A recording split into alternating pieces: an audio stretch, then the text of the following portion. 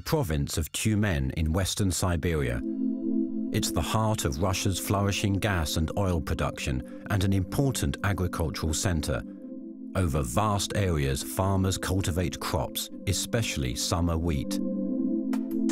At the same time, Western Siberia is of global importance in terms of biodiversity conservation and fixation of greenhouse gases. Its peatlands, forests and steppe soils store almost a quarter of all the Earth's carbon fixed since the last ice age. However, Tyumen is likely to face considerable changes. The University of Münster in North Germany. Here, Professor Norbert Herzl is tackling the consequences of global warming together with a team of German and Russian experts. We expect that global warming will lead to an increasing drought risk in the agricultural areas of northern Kazakhstan.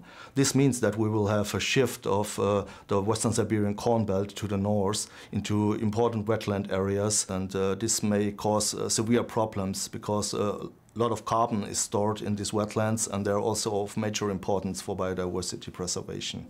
This geographical shift of agriculture will be driven by the inefficiency of current farming practices. This results in low yields, and that forces the farmers to expand their land use. In addition, the landscape suffers from erosion and a degradation of soil fertility. The local people have already been confronted with increasing problems. They can see these negative effects, and they also are quite aware about the degradative influence of their current land use practice. Together with his team, Professor Herzl is developing strategies for sustainable land use in Western Siberia. With satellite data, they compile basic knowledge about geographical conditions and current land use. In addition, the scientists evaluate the impact of different land use types and farming practices.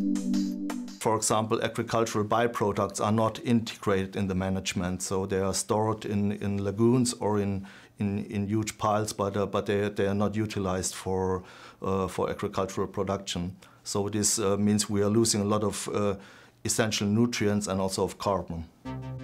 Moreover, the use of manure and crop rotation could improve the productivity of the soil.